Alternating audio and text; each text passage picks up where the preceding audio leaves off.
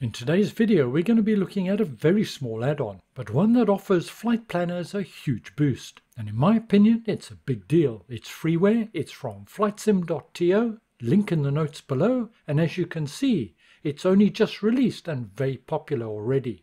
My name's Mark, welcome to the Sim Hangar, thank you very much for watching and let's get started.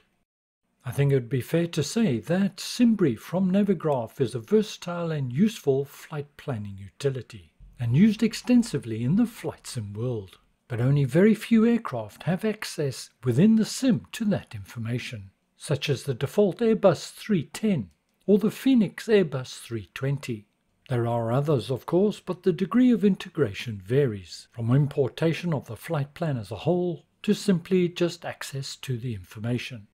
The add-on we're talking about today changes all that and provides an in-sim portal to the more commonly used information within the simBrief plan, no matter what aircraft you're using, be it a 747 or a Cessna 152. And an important point here, this is not restricted just to airline pilots. Access to this information is useful for anybody flying IFR or instrument flight rules. Take Aerosoft's CRJ-700 for example.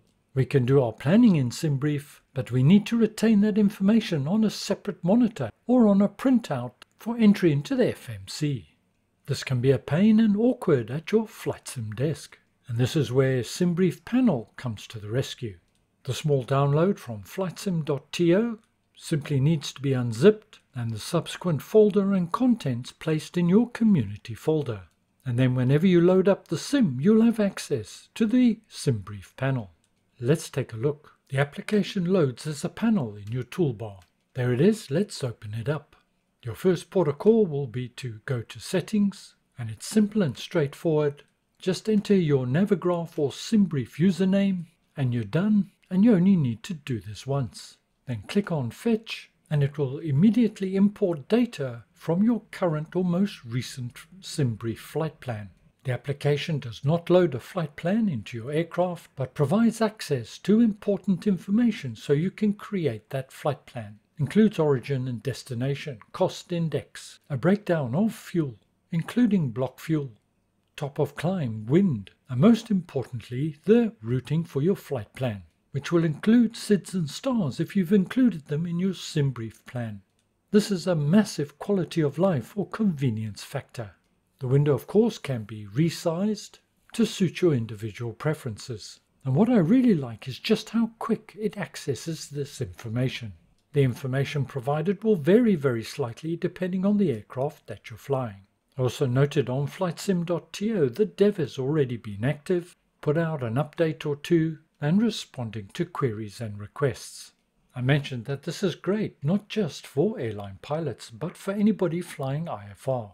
Having access to this information will make your flight planning quick and easy. You could of course use this in conjunction with the flight plan created on the world map, or if you prefer, enter the flight plan manually. Here I'm using Flow. I can see the simBrief panel. I'm in the Diamond DA62. I've just done a flight plan in simBrief and hit Fetch, and here is all the data that I require. As before, I've got all my fuel information and wind, etc., and most importantly my routing as well. The G1000 of course supports airways, so I could easily create this flight plan right now, and to make it more realistic I could adjust my fuel to match, all in sim. If you're using the GNS 530 or 430, you'd have to take note of any airways or fixes along the route as well, as it doesn't support airways input. One question that may be on your mind is, how does it operate in VR? Well, in a nutshell, it operates perfectly, just as it does in 2D. And being a panel, of course, it's crystal clear. You can place the panel wherever you want. You can, of course, resize it to suit. And using the mouse or the mouse wheel, you can page through to find the information that you're looking for. In terms of overall VR compatibility, I've got no hesitation in recommending it's a 5-star. Great implementation. Many thanks to Flying Art, the developer of this very useful utility. For more information, visit the flightsim.to website, link in the notes below. Let me know what you think of this utility and will you be using it. And don't forget to drop the developer a line if there's something here that you want added. Who knows, he may be accommodating. Thanks for joining me today. I hope you found this useful and informative. Don't forget to give the channel a thumbs up if you enjoyed it. Helps the channel. And as always, look after yourselves. See you again soon. And bye for now.